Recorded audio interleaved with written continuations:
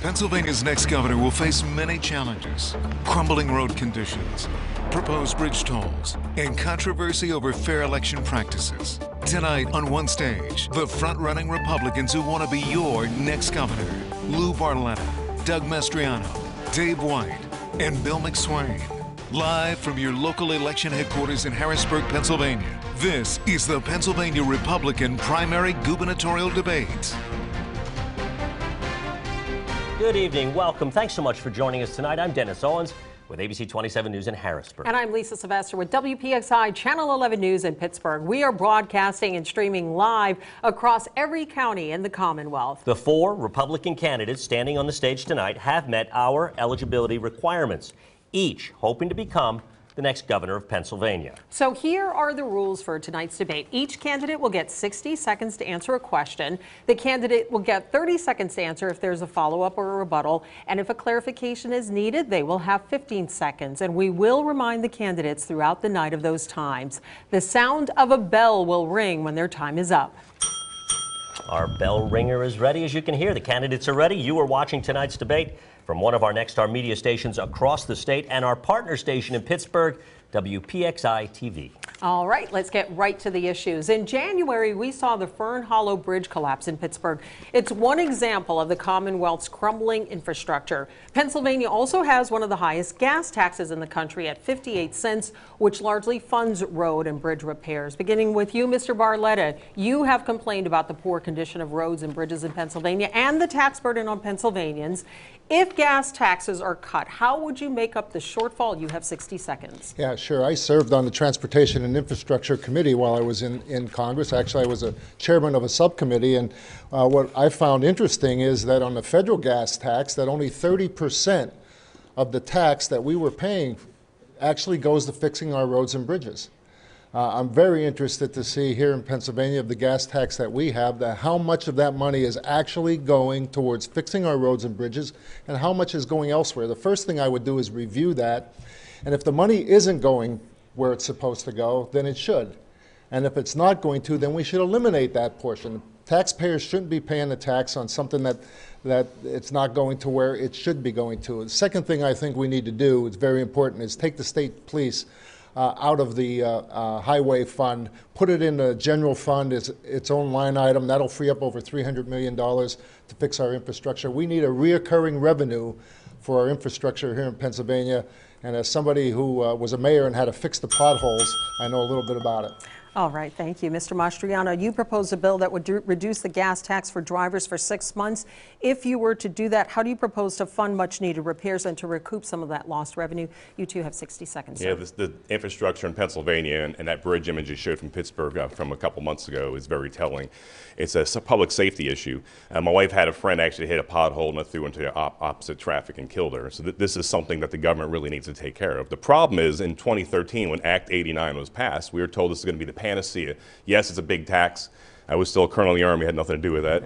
It's a big tax, but it's going to fix our roads and bridges. But just like every other empty promise, like with property taxes and gambling in 2004 in the Rendell, gambling in Pennsylvania will get rid of property taxes. We were lied to. This happened too. 40% of the funds, $600 million in the first year, was siphoned off for the retirement fund for the state police. And so the money needs to go where we're told it needs to go. So my gas holiday tax was actually because of Biden inflation and the spike, of course, in gas prices, and that needed to happen back then. But the bottom line is if we spend the money where it needs to go, we can take care of the resources and get the bridges and roads where they need to be. It needs to happen. I'm tired of the talk and the dithering on the political side. All right, thank you. Turning to you, Mr. White, you said you would suspend the gas tax immediately. In 60 seconds, how long would you suspend the tax for, and what is your plan to fund road and bridge repairs? Well, I believe I did not say that, but with that being said, the fuel tax is an important way to get infrastructure fixed. And as been said, we've taken $5 billion in the past 7 years out of that tax and moved it to the general fund to balance the budget. That has to be used for infrastructure. It has to be used for broadband. We need good infrastructure to get businesses and commerce to come back to Pennsylvania. I will be a governor that gets that done. We also have to go through that department, the PennDOT. We have to make sure we're getting every dime's worth that we're putting in there.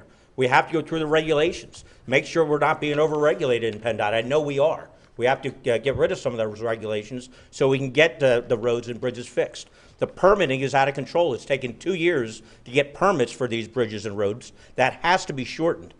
Shortening that time limit makes this less expensive and gets things done. I've been talking about that for many months. I'm going to get our roads and bridges fixed again, and we're going to have some honest budgeting when I'm governor. 15-second clarification. Do you believe that the gas tax should be cut either on a temporary basis or on a permanent basis? If we need to cut gas tax, we need to find other revenue because we have to fix our roads and bridges. You just showed an example of a bridge that had collapsed, and they are a danger.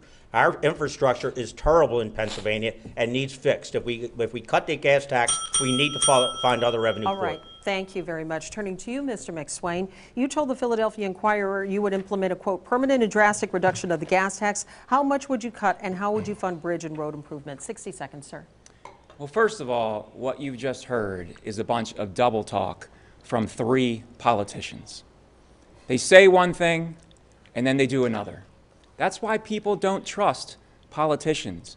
What we need in Pennsylvania is a conservative outsider as governor to deal with the infrastructure problems and everything else. I'm a U.S. Marine. I'm a federal prosecutor. I've lived a life of public service. But unlike these guys, I am not a politician. I have never run for office before. So let's start with Senator Mastriano, since he's right here to my right. He claims to be a fiscal conservative, but look at his record. He has voted again and again for Governor Wolf's spending increases. He has also proposed a huge increase in the state personal income tax. And worst of all, he has proposed a COVID registry. So if he were governor, our personal medical information would have been broadcast out to the world. That's bad for Pennsylvania, and we're not going to do that when I'm governor. All right, I'll give 30 seconds to Mr. Mastriano to respond. Yeah, nonsense is still nonsense, especially when it's spoken from an attorney. I'm not a career politician. I retired from the Army as a colonel just a few years ago. Could have ridden off to the sunset, but of course I saw duty bound to serve my country in this capacity. Only combat veteran here.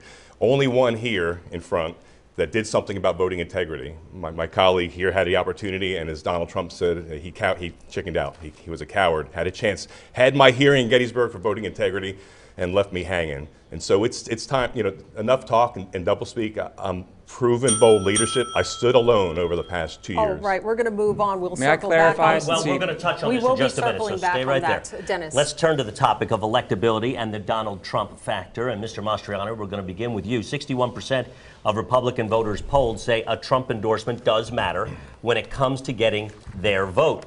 Mr. Mastriano, you've been a loyal Trump supporter, calling for an investigation into the 2020 election, even holding a hearing in Gettysburg where the former president phoned in. Why do you think Donald Trump has not yet endorsed you? You have 60 seconds. Well, I share a lot of the common issues with Donald Trump and the people of Pennsylvania, and I know he's not real liked in the traditional media, President company accepted, I guess, but electability. So when we're going around the state to get on the ballot, we're required 2,000 signatures. Some of the men on the stage here had to pay $200 to $500 a page for 30 signatures a page. My volunteers collected 29,000 signatures across the state. While the electability was during that process there, we converted thousands of Democrats to vote for me. And so although I might be painted one way in the media, the reality is they see somebody here who's a lifelong soldier who dedicated most of his 20s, all his 30s, all his 40s, and part of his 50s in uniform, serving 4 combat deployments. They see a veteran. Pennsylvania has one of the highest veteran populations in the nation, around 6 or 7%, and the family members respect that. They also see somebody blue collar who had to work for a living. My dad was a high school dropout, served the United States Navy, and they see somebody they could relate to. I was a janitor and did blue collar jobs as a union member and had to work my way to the top. There was no silver spoon given to me, unlike Governor Wolf. And what they see is leadership and bold action, no talk. Mr. Mastriano, 30-second follow-up for some that goes to electability. Today, the Philadelphia Inquirer reported you attended a conference last week in Gettysburg hosted by a couple who publicly call themselves prophets of QAnon. What can you tell us about that? And do you consider yourself a member of that group? 30 seconds. Yeah, it's funny how the media likes to paint anyone they disagree with on the right, on the conservative side, as some kind of extremist. I don't know that those two ever said that. I was there, of course, speaking with many of my constituents and people from across the state, and it's very unfair. And people across the state are sick and tired of being labeled something because you disagree with them politically. Okay, thank you. Mr. White, turning to you, you have 60 seconds. Your own political ads call you a Trump conservative. Have you ever spoken to the former president? Have you asked for his endorsement? And why have you not thus far earned it? No, I have talked to the president, certainly, and I'd love to have his endorsement. He's done some great things. He's put America first, as I will put Pennsylvania first. He's brought the contingency and the group that I'm bringing together, the blue-collar workers, the hardworking men and women that are out there every day, like I am, a pipe fitter. He brought them into our party. They voted for him in outstanding numbers, and that's why I'm electable. The most electable person up on this stage, because I'm most like the people of Pennsylvania. I'm a steam fitter, a pipe fitter, a member that is going out there and works hard every day. Came out of high school, vote tech student, and grew an $85 million a year business with that kind of education, because that's hard work. That's what the opportunity of America is, and the promise of Pennsylvania, as I say. But yeah, we're the most electable person because we're bringing more people into this party than anyone else on this stage. I'm going to continue doing that when I'm governor. Thank you. Let's shift to Mr. McSwain. You were appointed by President Trump to be U.S. Attorney, but he recently released a statement urging voters not to vote for you, an unendorsement of sorts. Mr. McSwain, you have 60 seconds. Without Trump's support, what is your path forward? First of all, I'm proud of my record as U.S. Attorney. I served President Trump's law and order agenda. I put rioters and looters in jail. I put violent criminals in jail. I put corrupt public officials in jail. I stopped heroin injection sites from invading Pennsylvania neighborhoods. I pushed back against Philadelphia's dangerous sanctuary city policies. All day, every day, I was standing up for the law-abiding citizens of this Commonwealth. And that's also what I would do as governor. And going back to the comment previously, let me just say this. I don't need a lecture from anybody about courage or toughness. I served our country as a United States Marine Corps infantry officer and Scout Sniper platoon commander. And I know Doug served as well, and I respect that.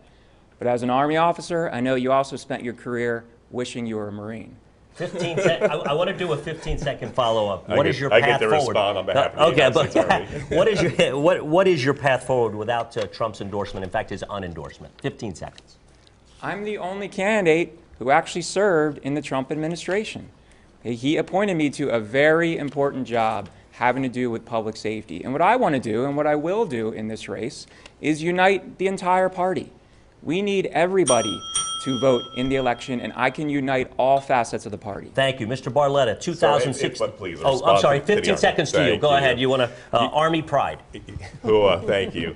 You know, when I was young in the Army and had a couple of years in, we used to joke around with the other services, but having been the only combat veteran up here and serving in Iraq and Afghanistan and seeing what the Joint Force could do, I put that all aside. So members in the United States, the Army, Marine Corps, Navy, Air Force, Coast Guard, and now Space Force, I welcome your vote and support because I'm standing with you. Thank you. Mr. Barletta, in 2016, you were one of the first sitting congressmen to endorse Donald Trump.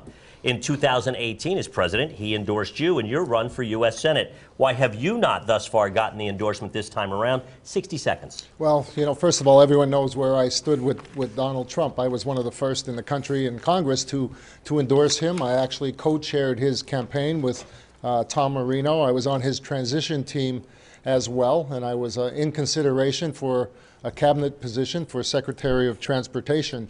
You know, one thing I've learned about President Trump is you don't speak for him.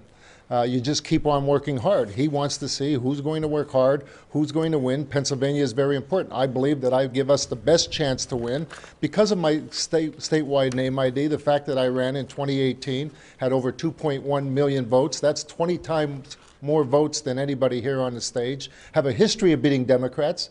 The city I was mayor of, I won. It was 2-1 Democrat. I won by a 2-1 margin, a 4-1 margin, then with 90% of the vote. And when I ran for Congress, I beat a 26-year Democrat incumbent in a congressional district that's 2-1 Democrat. I give us the best chance to win. A 30-second follow-up for you, Mr. Barletta. Even with the 2018 Trump endorsement, you lost that race to Senator Bob Casey by 13 points. Why should Republican voters believe this election will be any different? Well, because, you know, the year matters. That was a Democrat headwind, no kidding about that. But I won 54 of 67 counties, even though I ran statewide for the first time. Although I was outspent by $14 million, it's pretty clear that from the day I announced Doug Mastriano and myself have been on top of the polls, and we haven't run one ad. It's just, I just start running an ad actually this week. I think it's because of 2018. That people know what they're going to get. They don't have to guess what I'm going to do tomorrow because they could see what I've done yesterday. And one last quick follow-up on this topic for Mr. Mastriano. You organized buses to the Capitol on January 6, 2020.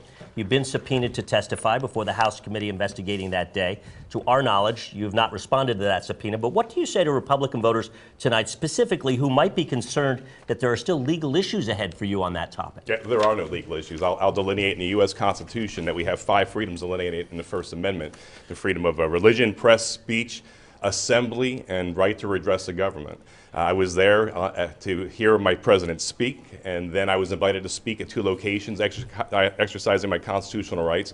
And shame on the media and the Democrats for painting anyone down as a villain. Barack Obama said in 2016, and his station played that, said to condemn a group based off the actions of one is irresponsible and wrong. And so condemning all those people that did nothing wrong, that's an injustice to our freedom. And Okay. one other thing that was attached to this here, I noticed during the COVID shutdown, my rallies in Harrisburg to reopen the state were condemned by this station here, but you guys gave a free pass to Tom Wolf and Levine when they protested with, in conjunction with BLM. That's East Germany right there. Okay, thank you. Lisa. All right, switching gears now. We want to talk about the issue of mail-in ballots. In 2020, more than 2.6 million mail-in ballots were cast. That's more than a third of the total votes. But right now, the law is being challenged in the state Supreme Court. So this is a raise your hand question. Raise your hand if you believe no excuse mail-in ballots should be eliminated.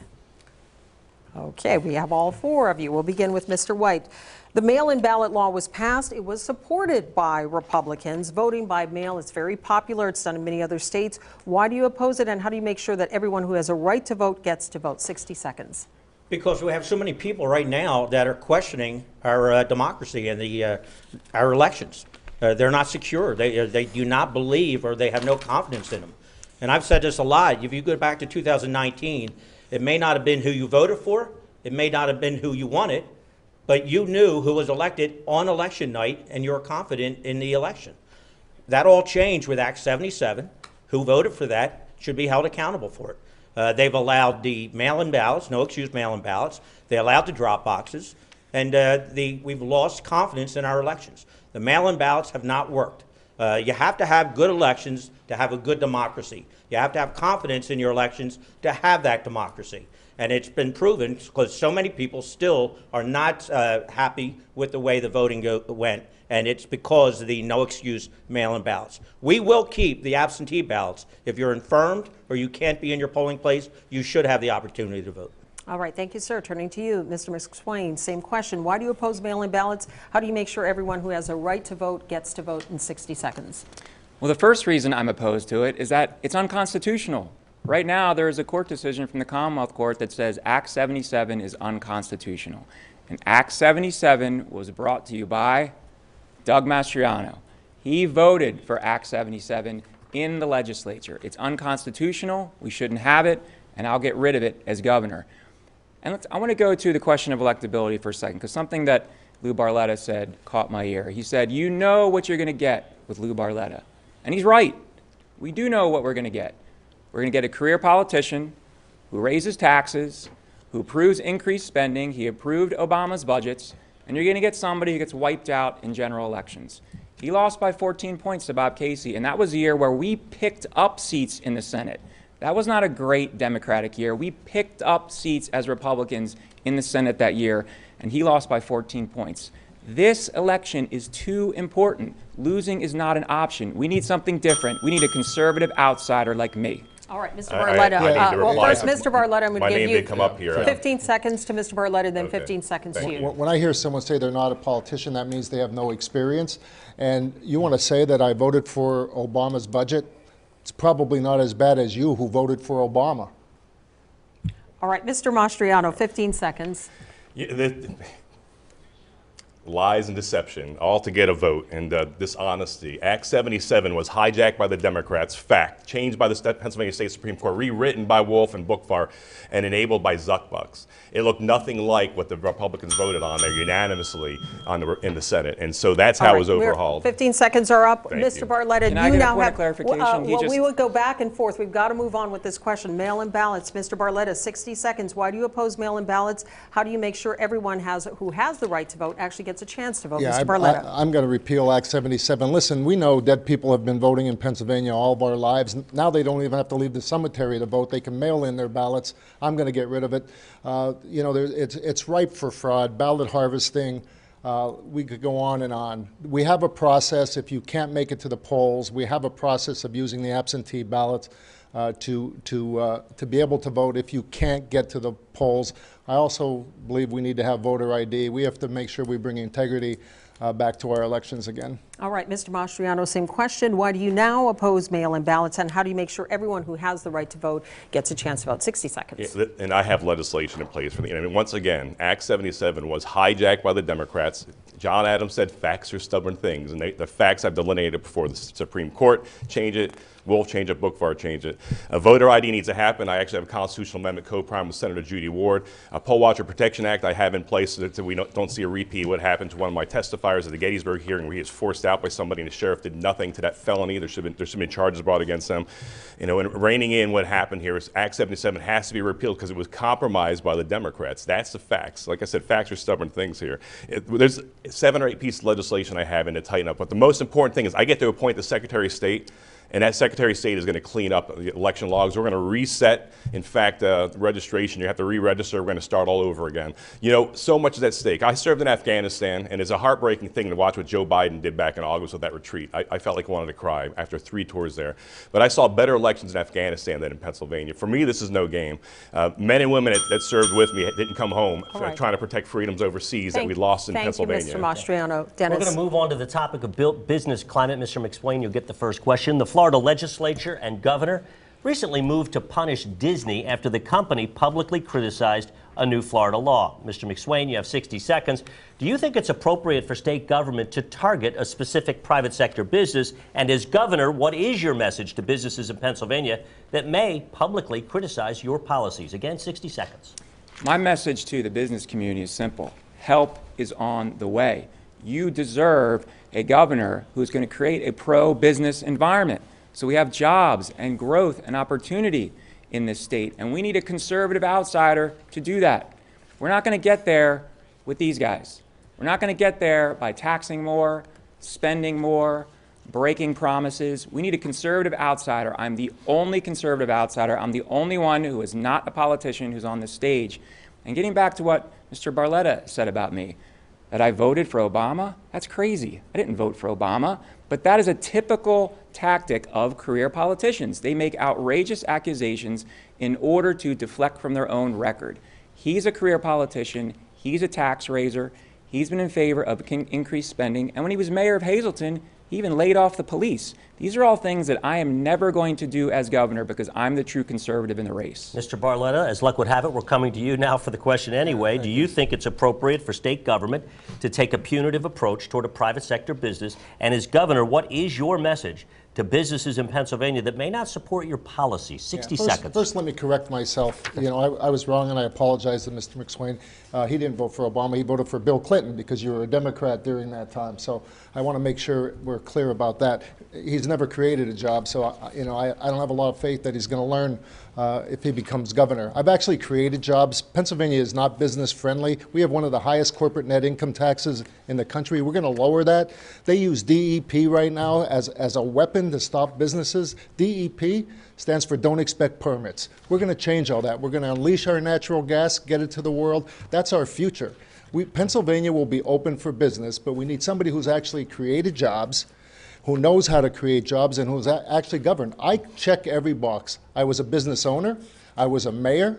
I actually governed in an executive position, and I served in Congress. I think that's exactly who you want to hire if you were hiring someone to run our state. Quick follow-up, 15 seconds. Is it appropriate, though, for state government to target a specific business? Well, you know, I think if you're giving them tax breaks, I think that that as a state, you have the opportunity to decide whether or not they should get it or not. Okay. Yes. Thank you. Moving on to Mr. Mastriano, do you think it's appropriate for state government to take such an approach towards a private sector business? And if elected governor, what would your message be to businesses in Pennsylvania that may not agree with your policy? 60 seconds. Yeah, common sense. You know, right now we have a drain on workers. Kids coming to college and university are moving out. Families are losing their son and daughters to other states that are open for business, like in West Virginia, Ohio, Texas. We're the third highest tax state in the nation, according to some studies. We have the second highest corporate tax at just under 10%. We have the fifth highest unemployment at 5%. I mean, this is unconscionable. The state is falling apart because of corrupt politicians and failed politics. Number three in the gas tax, 35 worse with regulations, 153,000 regulations. First 100 days, we're going to strip it down to about 100,000 regulations or less. That's going to save millions of dollars right away. That's going to make us business friendly. And then we're going to unleash the potential of energy in Pennsylvania. No longer will we have plants closing. We have a plant closing this year in the Southwest and next year as well, where I was. And we're going to have to get those plants where we pull away 8 years of Wolf's regulations, of these fees he put on top of them, open up the state lands, and also for national security as well as for the prosperity of New England, get LNG terminals, modern ones outside of Philly and Lake Erie as well. Thank you. You're welcome. Let's move to Mr. White. You're a business owner. Do you think it's appropriate for state government to take such an approach toward a private sector business as Florida did toward Disney? And what is your message to businesses in Pennsylvania that may not agree with your policy? 60 seconds, sir. Yeah, I do if you have special tax breaks, and they did have special tax breaks. And I believe you need a businessman to be able to know what attracts business. It's funny standing up here and all of a sudden everybody's pro-business, pro-growth, and they understand business. I grew a business from literally my kitchen table. It started with my wife, grew it to an $85 million a year business. That's from someone that has a high school education and is a pipe fitter, a blue-collar worker, just like the people of Pennsylvania. That's the opportunity we can give them, and that's the opportunity I'm going to give them. We have to cut regulations. I know that. I see it. Business wants certainty. That's what they want most of all, certainty. And they want to be able to get permits quickly, cut regulations, and growth. And if you want to talk about energy, will be the energy governor. I am a pipe fitter. We saved two refineries in Delaware County, got them open. That's the same kind of hard work I'm going to do for the Pennsylvania people to get our energy sector moving like it's never been moved before. Good transition. Thank you, Lisa. All right, on to a new topic. Speaking of energy, fracking is an important industry for Pennsylvania in terms of jobs and low energy prices, but there are environmental concerns. Neighboring states have banned it. Our poll of Pennsylvania voters shows support for more fracking in this state, and you all have championed local production of coal, oil, and natural gas. We begin with you, Mr. Barletta. Do you believe there should be more, less, or the same amount of fracking in Pennsylvania, and why? 60 seconds. Drill, baby, drill. I mean, this is Pennsylvania's future. The first thing I'm going to do is take us out of RGGI, the Regional Greenhouse Gas Initiative. It's ludicrous to think that we would have a governor here in Pennsylvania and an attorney general who would do the same, that would literally eliminate any kind of jobs we have, natural gas jobs and energy jobs we have in Pennsylvania by putting us in RGGI. I'm going to take us out of RGGI immediately. We've got to build the pipelines. We've got to get this gas. We were blessed with more natural gas under our feet than any country in the world. We can be exporting LNG. Instead of polluting the air in Russia with Russian natural gas, we could be doing better, cleaner and better right here in Pennsylvania. But we have to build the pipelines. Having all this natural gas under our feet without building the pipelines is like being in college and having a keg of beer without a tap. It doesn't make any sense. We're going to tap into that gas, we're going to get it out to the market, and Pennsylvania will be a leader, and businesses will be moving here because of it. All right, thank you. Turning to you, Mr. Mastriano, 60 seconds. Do you believe that there should be more, less, or the same amount of fracking in Pennsylvania, and why 60 seconds? Absolutely more, and I was an Eagle Scout, so I do love the environment, and I did a study on this here. 99% of the wells are safe. There's very few wells that have leakage and have contaminated the local environment. And when I was in the Army with the top secret clearance, we did some studies, and the Russians were funding some of these movies that showed fracking was a very dangerous thing. Those are a lot of them fraud. You know it's bad in America when you're running out of gas in the wintertime in 2018 in Boston, and instead of getting off of Pennsylvania, they bring in 2 ships from Siberia 4,500 miles away. So with these failed Democrat policies and these delusional environmental policies preventing pipelines and our ability to export to our neighboring states here, we've emboldened and enriched Vladimir Putin, who's waging war on the beautiful people of Ukraine. It's time that we bring the jobs here, the energy here. Working with Lithuania, they said they wanted to buy natural gas off of Pennsylvania, but we couldn't get it to them in sufficient numbers, speaking with the former Minister of Defense, Razajuj Kaminitsa. This will safeguard our allies overseas and reduce the war, the chances of war with Vladimir Putin in Russia again by taking us off of Russian oil and gas. You know, we're blessed. It's time to remove Wolf's regulations on day one. We're at a Reggie on day one, and we're going to open up our fracking like you wouldn't believe it. All right, thank you. Turning to you, Mr. White, same question in 60 seconds. Do you believe there should be more, less, or the same amount of fracking here in Pennsylvania? 60 seconds and why? No, we're going to have more fracking, without a doubt. We are going to have a transportation system for that product. I'm the only one that literally has a plan that I've been talking about for 6 months. I talked about it on Dennis's show when I first sat with him 6 months ago. That will put pipelines through the right-of-ways and our turnpikes, the Northeast extensions, the interstates. That's how you get economic development across this whole state. It'll take it down to the southeast where we have rivers and we have ports. We can expand that. We have to also dredge the Delaware because this side of the Delaware is not deep enough to load the liquefied natural gas. So we have to work along with the congressman on that as well to get that dredged. Right now you have to ship it over to New Jersey, and New Jersey's governor doesn't want us to do that. And I'm never going to let another governor tell Pennsylvania how they can use their own resources. But we will frack, we'll get it going. That'll bring in additional revenue to our state, and it'll grow our economy. Great paying, 6-figure jobs, 50 to 60,000 of them very quickly. Thank you, Mr. White. Turning to you, Mr. McSwain, you heard the other candidates on the stage. They all have said more fracking. Do you believe there should be more, less, or the same amount of fracking in Pennsylvania? 60 seconds. Much more, a lot more. I will be the pro-energy governor, and we're going to turn on the spigot of natural gas. I think that's the one thing, the most important thing that we can do to get our economy moving. It's going to supercharge our economy. It's going to bring jobs and prosperity to our state. There's also an element of patriotism to it because we serve national security when we are energy independent. Pennsylvania can help America be energy independent. And also, as we've seen, the tragedy unfold on our television screens about the invasion of the Ukraine. Vladimir Putin invaded the Ukraine because he thought he had leverage over the West, because he was supplying natural gas to Western Europe and to Germany and some energy to America. We in Pennsylvania should be supplying that energy. We shouldn't be giving power to tyrants. And also, it's important to recognize that this is also a green initiative. The reduction in greenhouse gases that we've seen over the last 2 decades have almost all been because we're burning cleaner fuels and natural gas. So if you care about the environment, you want to frack more. All right, thank you. Dennis. Turning to the topic of abortion, Mr. Mastriano, this will start with you. The U.S. Supreme Court may overturn Roe versus Wade, leaving it up to the individual states. Right now in Pennsylvania, it is illegal to have an abortion after 24 weeks unless the life of the mother is in danger. You're all on the stage vocally pro-life. Mr. Mastriano, can you define your position, and would you support abortion exceptions for rape, incest, or the life of the mother? You have 60 seconds. So in 1776, when we had our Declaration of Independence right here in Pennsylvania, Philadelphia, where the light of liberty was lit, our founding fathers with great vision and delineated that we have the right to life, liberty, and the pursuit of happiness. Sadly, that was no longer true in 1973 with that decision by Roe v. Wade by the U.S. Supreme Court. I am pro-life. It's the #1 issue. In fact, I do believe, Dennis, and correct me if I'm wrong, but 3 years ago, my first bill, I believe, was a heartbeat bill together with Representative Stephanie Borowicz. She did cover that. And I'm at conception. We're going to have to work our way towards that. I did see when the U.S. Congress under Congressman Hyde and Congressman Smith tried to do, all or nothing, and they got nothing. And now we have 60-some million murdered babies. This is a national catastrophe.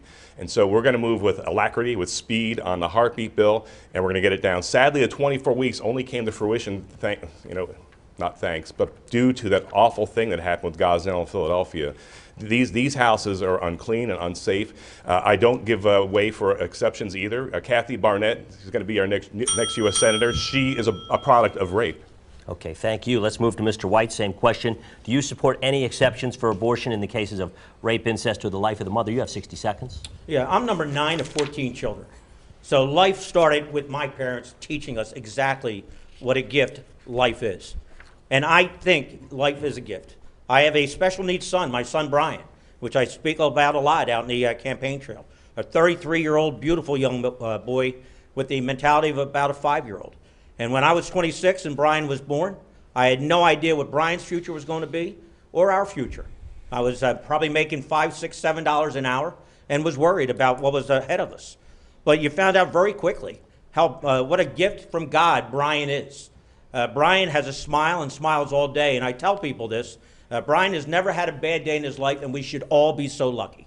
But you learn very quickly, in his smile, you can see the presence of God. So I believe every child is a gift. I believe the sanctity of life, and I would be a governor that would protect life. No exceptions? I would not have any exceptions. I would certainly work down to no exceptions at all. Thank you very much. Mr. McSwain, turning to you in 60 seconds. What is your stance on abortion? Do you support exceptions for rape, incest, or the life of the mother? I am strongly pro-life. I will be a pro-life governor. There will be seats at the table in my administration for pro-life voices. I've received the highest rating from the Pennsylvania Pro-Life Federation, for example, and I've received a lot of support from influential pro-life voices in the state, like, for example, Kathy Rapp, who is the leading pro-life voice in our state house today. So I am strongly pro-life. No exceptions? Even though I am strongly pro-life, I have stated very clearly during this campaign that I would provide exceptions for rape, incest, and for the life of the mother only. Okay, thank you. Mr. Barletta, 60 seconds. I have a 100% voting record, so my record is very clear. People can read it. I have a 100% voting record for life. I have been pro-life in every opportunity I have. As a governor, I would sign any bill that comes to my desk that would protect the life of the unborn, and I have made exceptions for rape, incest, and the life of the mother. We have a follow-up question for all of you on this topic, and we're going to begin again with Mr. Mastriano in 30 seconds. Should a woman who has an abortion or a doctor who performs one be punished? 30 seconds. The doctor should be under Governor Mastriano, because it's going to be a crime as governor. We lack a William Wilberforce of our time who freed the slaves as a minister of Parliament in England. We don't have any champions in Pennsylvania. You know, the founder of Planned Parenthood, Sanger, she wanted to take out people that were not white. And of the 30,000+ abortions we have in Pennsylvania, facts are stubborn things. 17% of the population is Latino and African American, provide more than half of the abortions in the state here. This is sickening to me. Everyone deserves a chance to live. Down syndrome babies in Pennsylvania, 67% are killed. This is unconscionable to me. Okay, thank you. Mr. White, should a woman who has an abortion or a doctor who performs one be punished? 30 seconds. I think we got to work towards having no abortions. We have to be able to counsel these young women that are pregnant, that come into and are thinking about abortion. We should work towards no abortions. I've been endorsed by Kurt Condrick and Chloe, who were the authors of Chloe's Law that protects Down syndrome's babies from being aborted and using that excuse for abortion. Every child's a gift. We should work towards that, and we should not have any other way to do that. Should a doctor or a woman be punished for it? Well, the doctor should certainly be punished, and the woman we have to counsel. Okay. Mr. McSwain, you have 30 seconds. Prosecutor, lawyer, should a woman who has an abortion or a doctor who performs one be punished? 30 seconds. Well, I'm not entirely sure about the context of your question. I would say that you should only be punished if you're breaking the law, and we need to respect the law. And I'm the candidate who has always stood up for the rule of law, whether it was being U.S. attorney or in private practice enforcing the law. So you would have to look at what the law is to determine whether somebody should be punished. But I actually agree with Mr. White that we need to be working to protect life and moving our laws in the right direction. But to answer your question directly, should somebody be punished for some hypothetical violation? No. I think you have to respect the law. Thank you. Mr. Barletta, in 30 seconds. Should a woman who has an abortion or a doctor who performs one be punished under a Governor Barletta? No, I believe the woman should be counseled. We should do counseling prior to as well as after, and as for a doctor, yes. Okay, thank you. Lisa. All right, we are moving on to the topic of public safety. Mr. White, in this past session, the legislature passed a constitutional carry bill, which would have allowed Pennsylvanians to carry concealed firearms without a government-issued permit. Governor Wolf vetoed it. Mr. White, in 60 seconds, if you were elected governor, would you have signed this bill? Please explain. 60 seconds. I don't need 60 seconds. I absolutely would have signed that bill. I believe our own Constitution speaks to that constitutional carry. But because of our radically left Pennsylvania Supreme Court, I would absolutely sign that bill so it would take them out of there. I am an absolutely pro-Second Amendment. I also don't believe any local localities, cities or municipalities should have their own gun laws. We're a one-state one Constitution, and we should abide by that. All right, Mr. McSwain, if you were governor, would you have signed a constitutional carry bill? You have 60 seconds. Yes, I would. And let me also say this. Okay, I'm the only prosecutor in the race. I'm the only person who has dedicated his life to public safety. And I know from my experience as a prosecutor that almost all of the violent crime that we see on our streets is committed by a very small percentage of people. They are repeat offenders. And so when you think about the Second Amendment, okay, we have to make sure we're not punishing the law-abiding citizens. We're not punishing people with increased Second Amendment regulations on the people who aren't committing the crimes. Almost everybody that's committing the crimes are already convicted felons. And we need strong prosecution, we need deterrence, we need punishment to keep our streets safe. You're not making our streets safer by restricting people's Second Amendment rights. All right, Mr. Barletta, same question. You have 60 seconds. If you were governor, would you have signed the constitutional carry bill? Yes, absolutely. I would sign it. And again, I would protect all of our Second Amendment rights as our governor. I believe that. And I have a voting record, again, of doing that. And also, Mr. McSwain's not the only person up here on the stage that has fought crime. I didn't fight it from a courtroom. I fought it from the streets along with the police department in the city of Hazleton, our gangs on our playgrounds and in our alleys. I fought it when we were fighting illegal immigration. Nobody in the country had the courage to do what I did, so I take exception that there's more than one person here that's done something about crime. All right, Mr. Mastriano, if elected, would you sign a constitutional carry bill? 60 seconds. I mean, this is a constitutional question. The U.S. Constitution says the right to keep and bear arms shall not be infringed. Our state Constitution goes further and says shall not be questioned.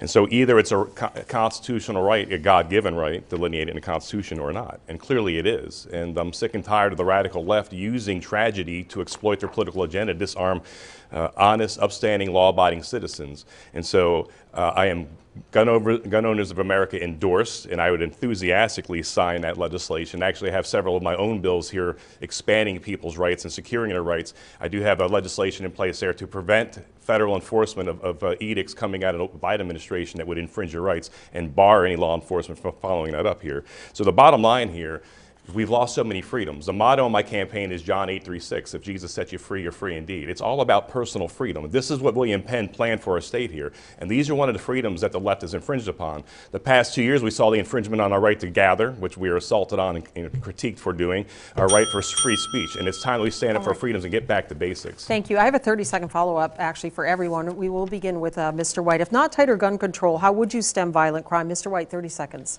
Stem violent crime by prosecuting the criminals. That's what's not happening in Philadelphia and other cities across this state.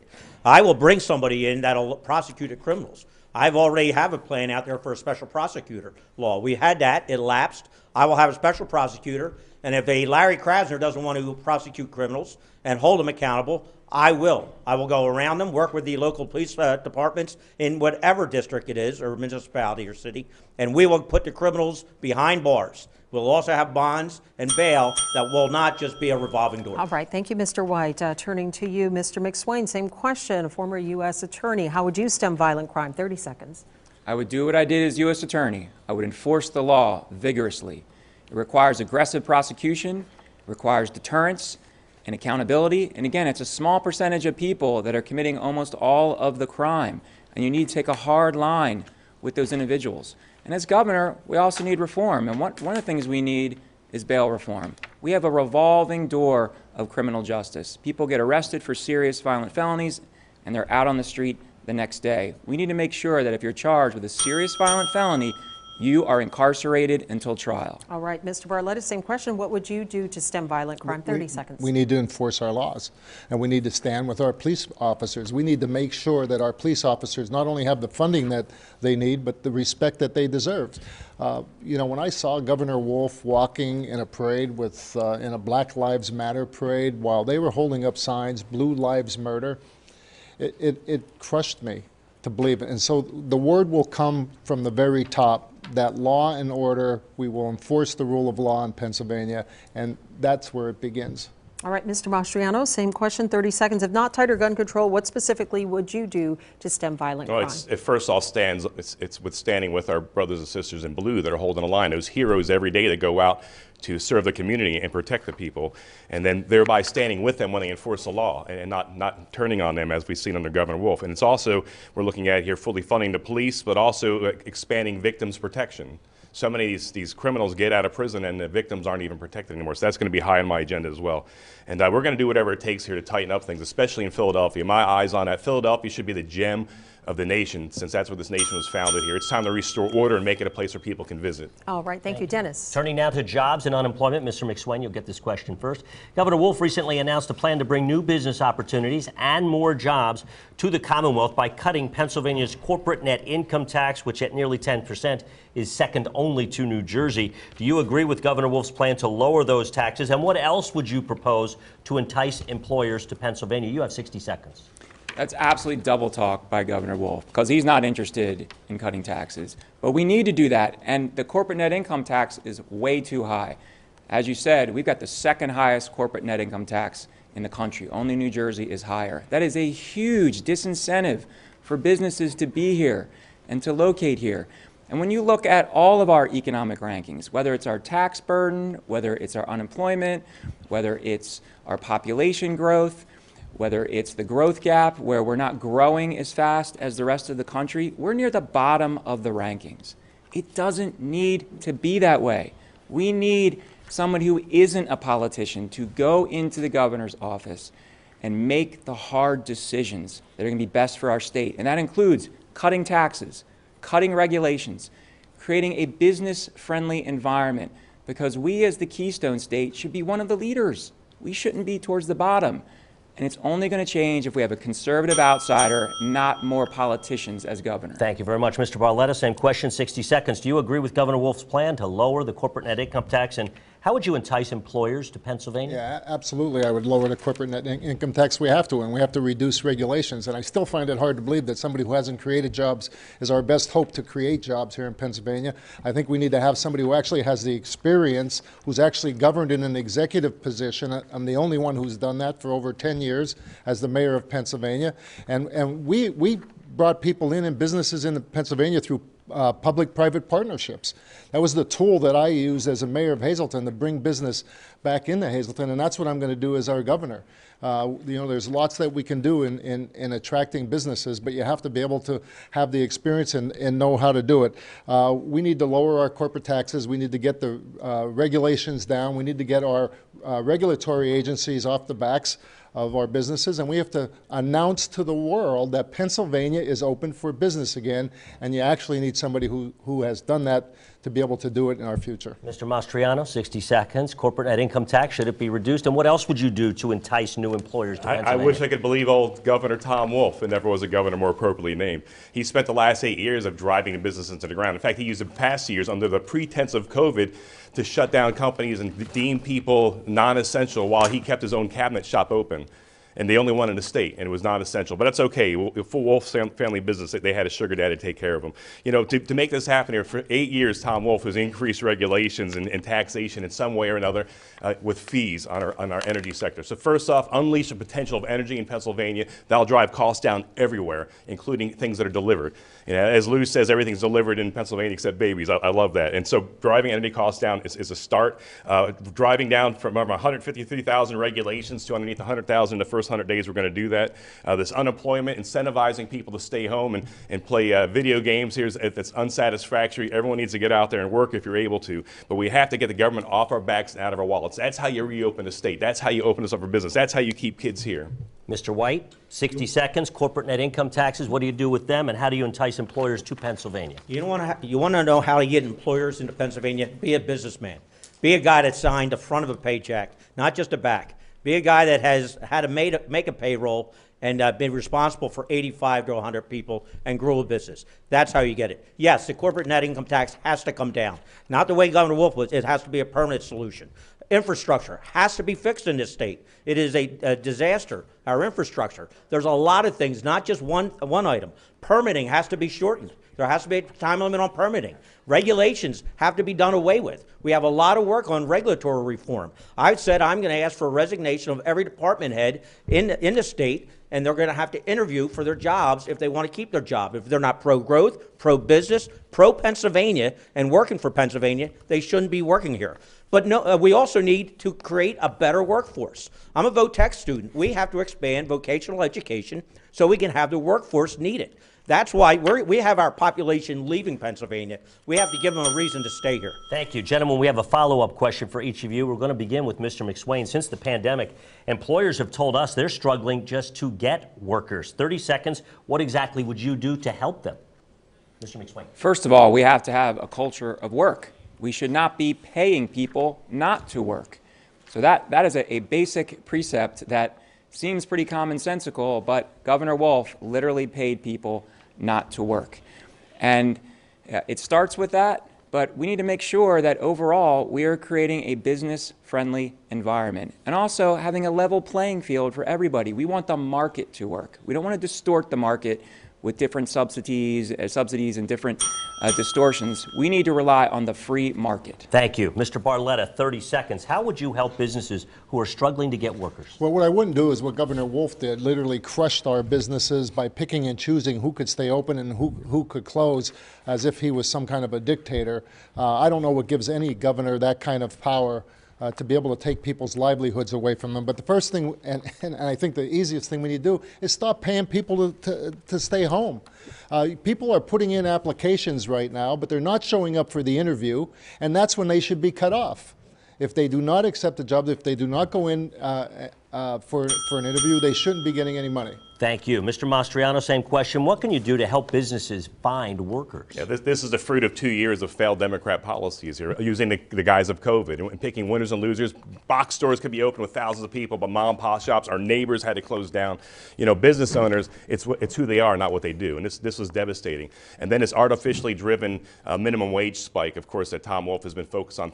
Small businesses can't even compete. So we got to get the government off our backs, out of our wallets. We need to get Harrisburg to stop weaponizing DEP, going down with their 46,000 permits a year they authorize here, and using vague regulations here to impose their will on people and doubling the costs. Thank you. Mr. White, what would you do as governor to help businesses who are struggling to get workers? 30 seconds. Well, everything that was said just prior to me are short-term solutions. Again, we do have to get people back to work. We got to stop subsidizing them to stay home. But we need to build a workforce. You need a VOTEC expansion, vocational education. You need to treat a pipe wrench and a college degree as equal. They both put you on a path of success. I chose a pipe wrench and did very well. I will expand vocational education in this state from 3% now of students going to it should be closer to 30%. That's the way of getting the workforce back and up and going. Thank you. Lisa. On to another topic. You've all been critical of how the Wolf administration has handled the pandemic. It exposed the vulnerability of Pennsylvania's nursing homes and long-term care facilities. Mr. Barletta, the Pennsylvania Healthcare Association says they are underfunded, they are understaffed, and they are struggling to provide quality care. Does the system need more state funding, and where would that money come from? 30 seconds. Well, absolutely. We need to make sure that our healthcare system has what it needs. But what I'm really concerned in Pennsylvania is our rural areas here in Pennsylvania where they are struggling for health care. We need to make sure that we're investing in rural health care centers. We need to make sure that we have broadband into the rural parts of Pennsylvania so that we can use telemedicine as well to get health care in those areas. We have a lot of rural Pennsylvania that's underserved in our health care industries. All right, 30 seconds to you, Mr. Mastriano. Do you believe the system needs more state funding? How would you provide that? 30 seconds. This whole thing here is as a result of the science-denying policies of Levine. And Levine got a free pass on sending the sick back into the homes, which killed at least 16,000 of our elderly. I can't tell you how heartbreaking it was for me standing. No one up front here was with me on the steps of the Capitol, standing with loved ones who were losing their mom and dad, hadn't seen them for 400 days, watching them die of neglect. And to think that we're going to throw money at the problem here is going to resolve it. We need a competent Secretary of State and as Secretary of Health, more importantly, and not reward that one with scientific failures. All right, Mr. White, 30 seconds. Do you believe the state should provide more funding for nursing homes and long-term care facilities, and where would that funding come from? Yeah, right now there's a shortfall in the nursing home finances of about $300 million. It's actually $291 million for them to break even. These nursing homes have been the front lines during the COVID. This governor put COVID patients in these nursing homes. These nurses are heroes, quite frankly, and we need to expand that. We'll expand that by using the federal money that we have now that's bankrolling, is in the account right now, not being spent. But we should be able to take care of our elderly. We have to take care of those who can't take care of themselves. That's what a government should do, and we would do that. All right. Mr. McSwain, same question to you. Do you believe the system needs more state funding, and how would you provide that? 30 seconds. Yes, of course. We need to take care of the most vulnerable, including our seniors. And the funding should come from the general fund. It shouldn't be any gimmicks to it. It's an important core function of our state government. And also, look at the thousands of seniors who died in these facilities during COVID. That's shameful. And the Attorney General, Josh Shapiro, did nothing to investigate it.